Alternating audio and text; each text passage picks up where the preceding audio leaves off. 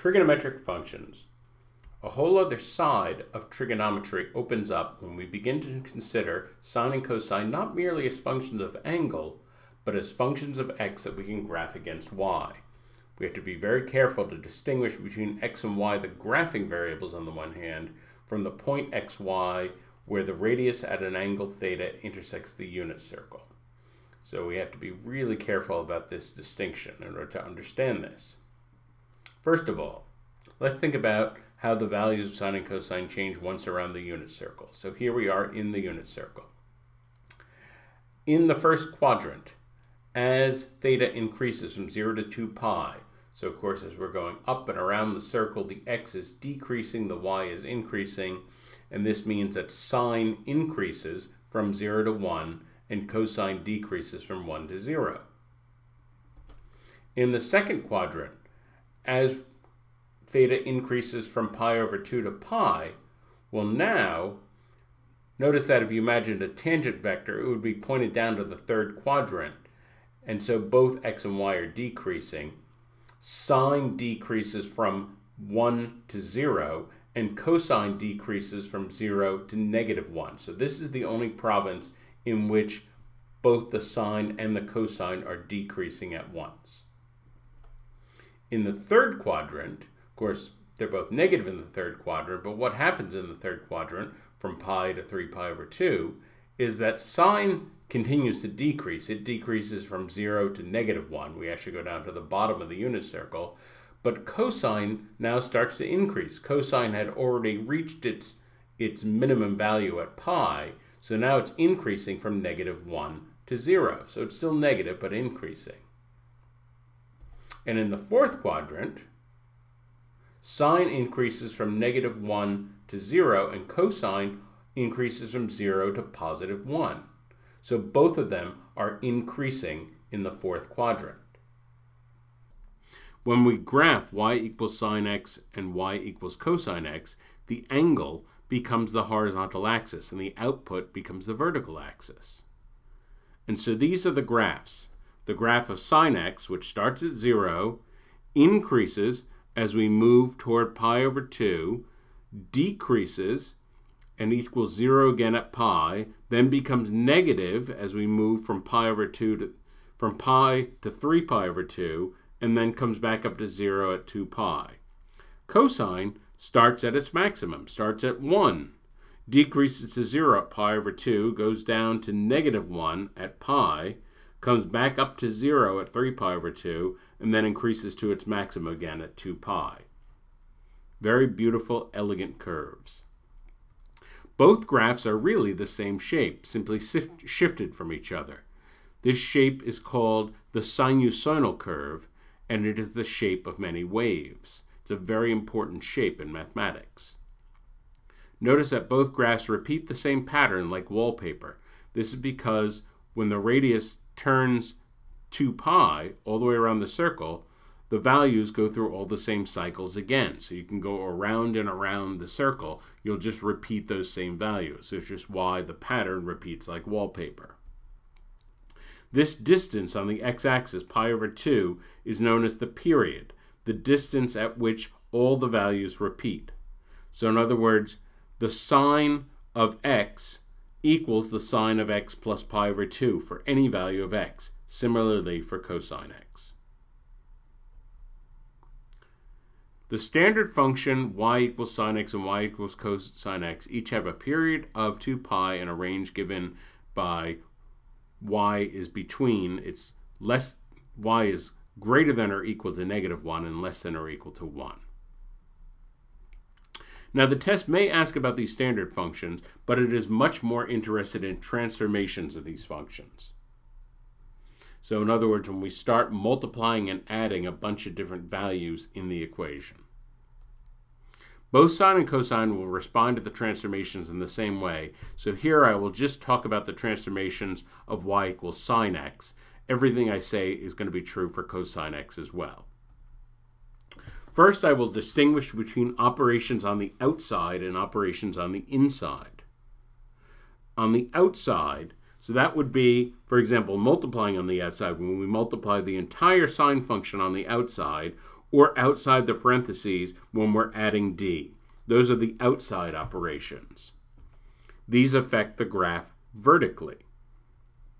By contrast, the inside operations, these are the things inside of the parentheses that we're feeding into the sine function.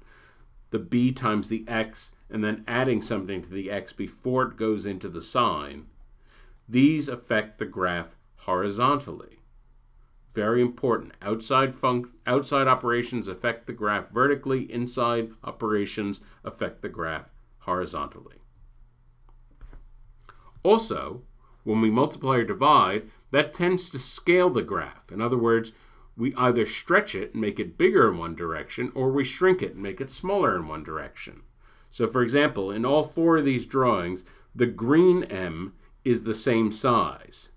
In the first one, the purple M is a vertically stretched version.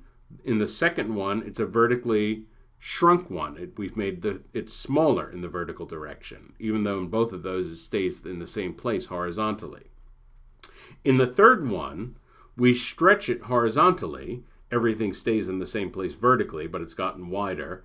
And in the fourth one, we've contracted it or shrunk it horizontally, whereas again, it remains unchanged in the vertical direction.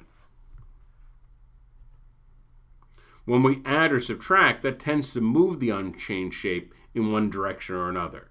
So again, here we have the original green M, and then we just see it moved in four different directions.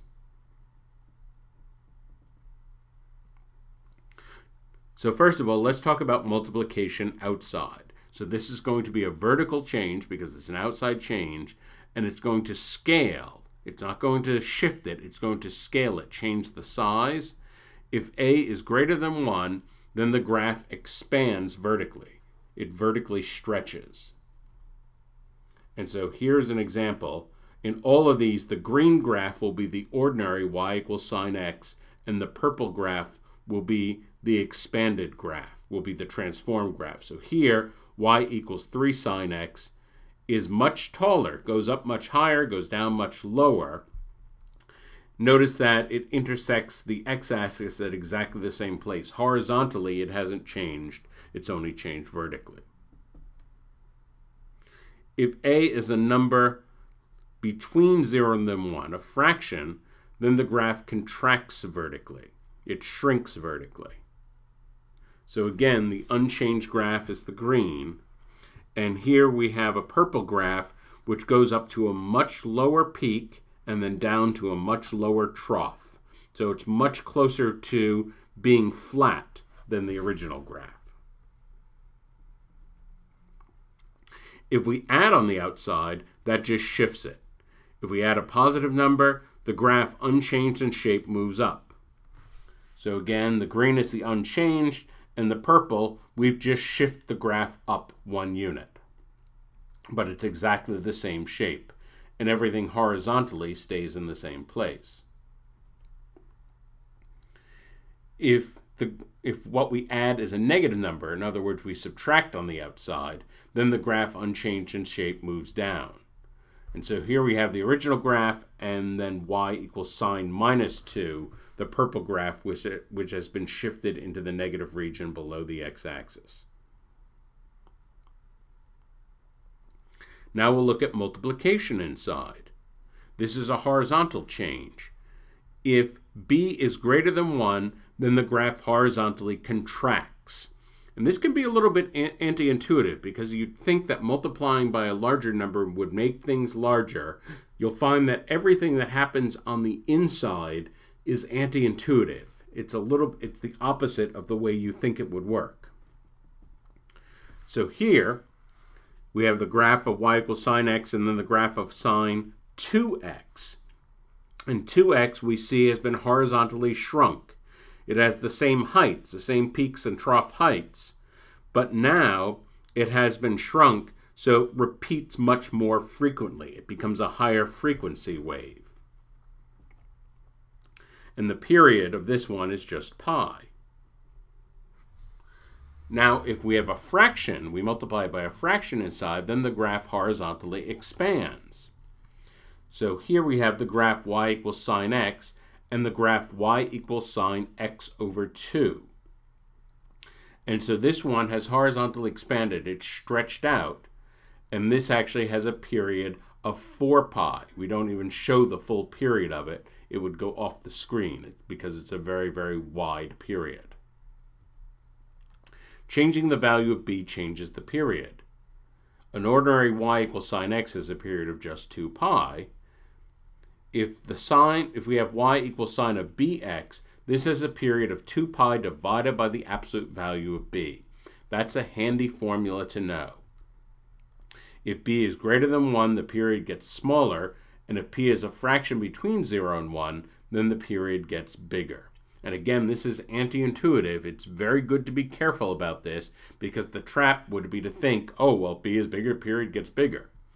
Don't think that way. You have to be very careful when we're doing operations on the inside. Addition on the inside. When we add on the inside, then the graph, unchanged in shape, moves to the left. In other words, when we add, it moves in the negative direction. Again, anti-intuitive. So here we have the original sine curve, and then we've just shifted it to the left in that graph of y equals sine x plus pi over 6. If we have a negative inside, if we subtract inside, then the shape unchanged moves to the right. So adding a positive number moves you to the left, and subtracting a positive number moves you to the right. And so here we have the original graph again, and the graph of y equals sine x minus 2 pi over 3. And so the whole graph has shifted over to the right. In the big world of mathematics, and for example, even in your own math class, you might be expected to deal with a function in which a, b, c, and d all change. All 4 of those change at once.